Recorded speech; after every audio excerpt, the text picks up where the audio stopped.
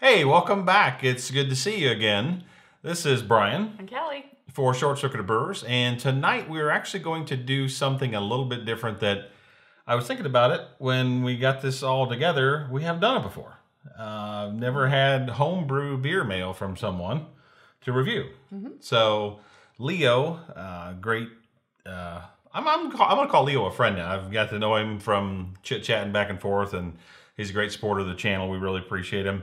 He sent me an email or sent me a message on Facebook and said, hey, send you some of my beers that I brewed. Do you want to try some? I'm like, yeah, absolutely. So what we've got tonight is we've got an apricot blonde, and we have also got a stout. But let me tell you what the details are on the apricot blonde. So the apricot blonde, he brewed it so that it would be like kind of a drier taste in the summertime.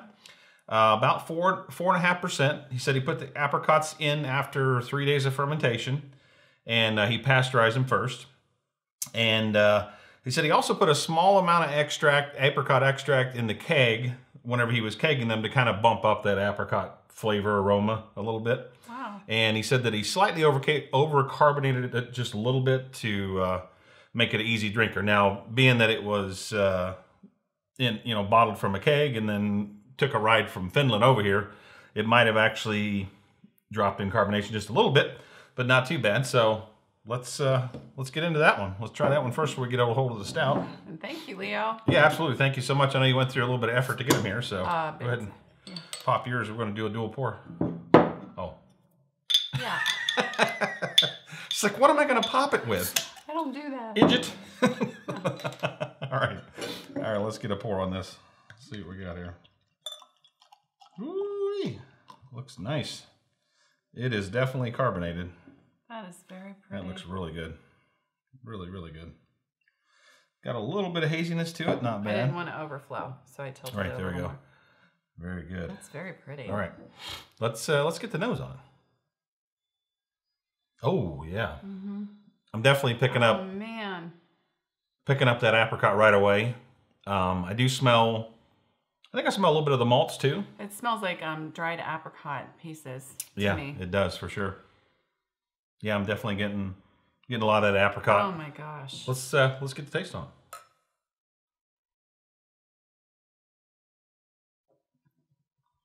Oh my gosh. So when are you visiting? No, I'm just kidding. It's good. This is delicious. No, yeah, I just said it's good because he kept saying everybody told him everybody that had it said it's good. No, it actually it's very light. It's very refreshing. It has a little bit of a malt backbone to it, but the apricot is just right there. It's amazing. It's right there on the nose, and then it's just right there at the finish too. I mean, it's just a really nice finish to it. It looks like champagne bubbles. Yeah, I mean, it's got some really nice light bubbles to it.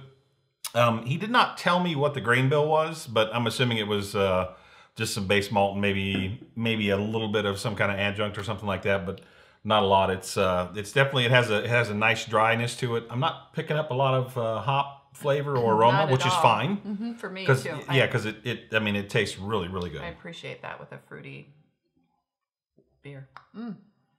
That's delicious. Yeah, I mean, if you brewed this for the summertime, you hit it on the head, that's for sure. Definitely hit it on the head with that. That is pretty amazing for sure. Thank you. That was so nice. Yeah, that's awesome. Yeah, I mean, I'm still picking up that apricot in there. Yeah, it's just really good, really good. Well, that was definitely a winner. Let's try your favorite style. Let's get into the stout and see what we think of that. All right, so this is pretty amazing. This stout. So this is an imperial stout, and he says it came in around 9%. Excuse me. Definitely got the carbonation on that, Leo. I gotta have another drink of that. It's delish. So it came around 9%, and it was aged a month on oak chips that were soaking in whiskey for a whole year. So he soaked wood chips in whiskey for a year. You have way more patience than I do. Right. Then he put those wood chips into beer for a month.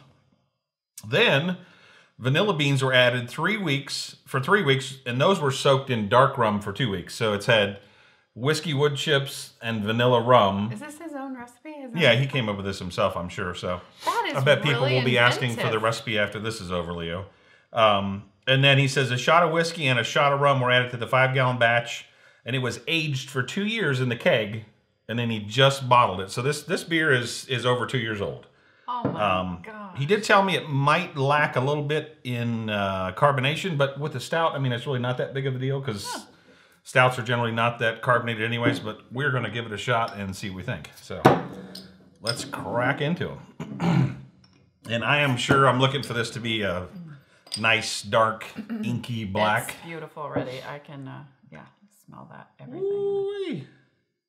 Nice and thick. It's like liquid goodness. Not a lot of carbonation, like he said, but that is okay in my opinion because stouts don't have a lot of carbonation. Yeah, there's a little bit of there's a little bit of carbonation coming up in there. And swirly. But I'm telling you what, man, that thing has got some legs. It just laces that glass.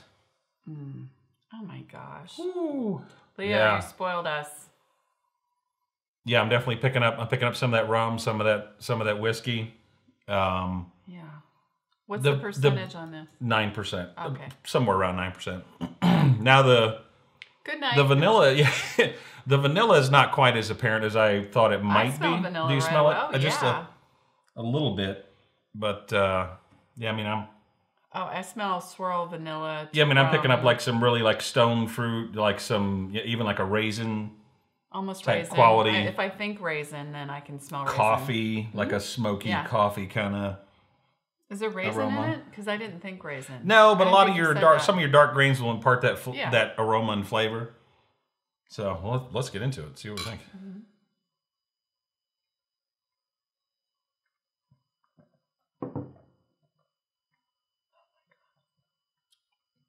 That is so good. That is so good. Mm. I love it. It's silky smooth. And you can almost have a raisin taste now that you put that in my head. But it's just like, it's not sweet though. Right, no, it's not a sweet raisin. It's almost like there's like a little bit of bitterness to it. Not a ton, but just a little bit. It's smooth though. I can kind of taste some of that wood a little bit, kind of a little smoky toasted oak. I can definitely taste that. Yeah.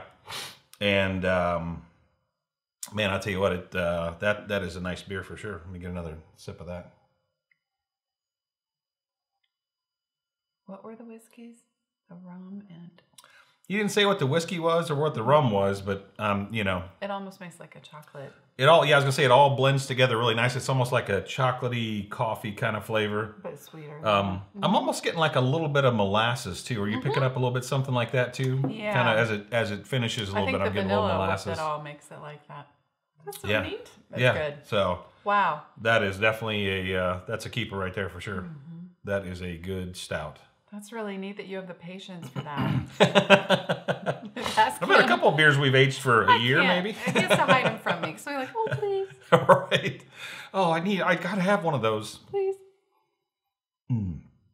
Oh, man, that is amazing. That is amazing. It's awesome. I'm gonna double fist it. I'm just kidding. Not really, but I'm black really and tan, kidding. right? Yeah. No, it's completely separate, but both are beautiful in their own right. Oh my gosh. Well, I am so very glad that these made the trip from Finland to the U.S. Thank you. That's incredible. They're absolutely amazing. Both the beers are. Sorry it took me so long to get a review done on these, but we had some things going on. Yeah, exactly. So, I can't say thank you enough. I really appreciate it. I'm enjoying both of these immensely. I'll probably go back and forth between the two. I think they actually pair pretty well together with each other. But yeah, this stout is absolutely amazing. It's like yum and yummer. Yeah, yum and yummer. It's like Dumb and Dumber. Well, pun. This has been Brian. And Kelly. For Short Circuited Brewers. Cheers. Until we see you on the next video. Happy Thanksgiving. Yeah, exactly. Raise a glass. Cheers. Have a beer. The weekend is either near or here, one of the two, depending on when you see this. So it's always on the way.